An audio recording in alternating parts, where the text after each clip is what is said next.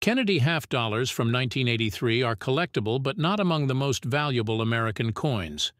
However, they honor a crucial figure in American history and his achievements.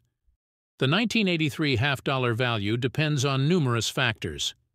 Their price range is estimated according to the grading standards, existing varieties and errors, and the mint mark struck on each coin obverse.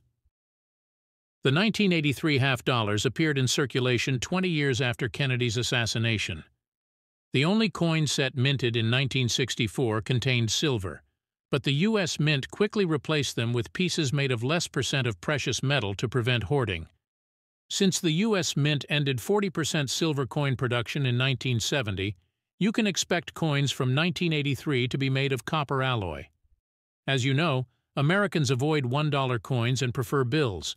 Therefore, half-dollars are unofficially the heaviest and most sizable American coinage used in everyday transactions. The story of Kennedy half-dollars is sad because these coins appeared in circulation after such a horrifying event. Only a few hours after the president's assassination, Mint Director Eva Adams asked Chief Engraver Roberts about putting Kennedy's portrait on a silver coin. Officials accepted the project within 5 days, which was the fastest coinage approval in American history. Since Jackie Kennedy wanted to keep Washington on quarters, the decision was to replace the Franklin half-dollars minted since 1948. Frank Gasparro and Gilroy Roberts utilized their previous already approved work and modified it to the new half-dollar design. Americans treated these coins as collectibles, and mass hoarding forced the U.S. Mint to reduce silver content the following year. All these half-dollars are still the official currency, but it is unlikely to see them in circulation. Many were melted, and the remaining pieces are more valuable than their face value, making them a valuable part of collectible sets. The period from creating to releasing Kennedy half-dollars was the shortest in American coinage history because of the situation's urgency.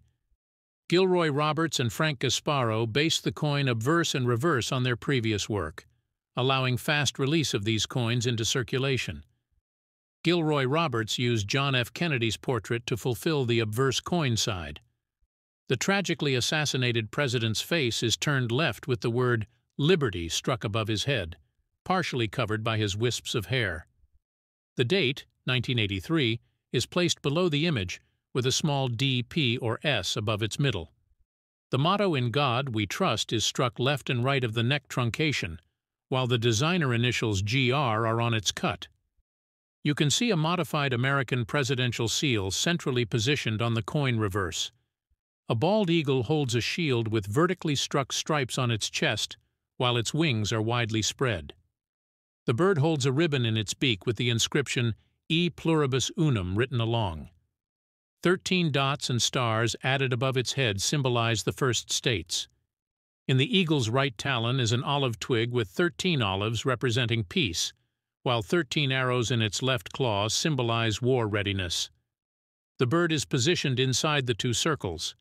The first is made of 50 stars, 1 for each member state, while the second includes inscriptions, $50 United States of America.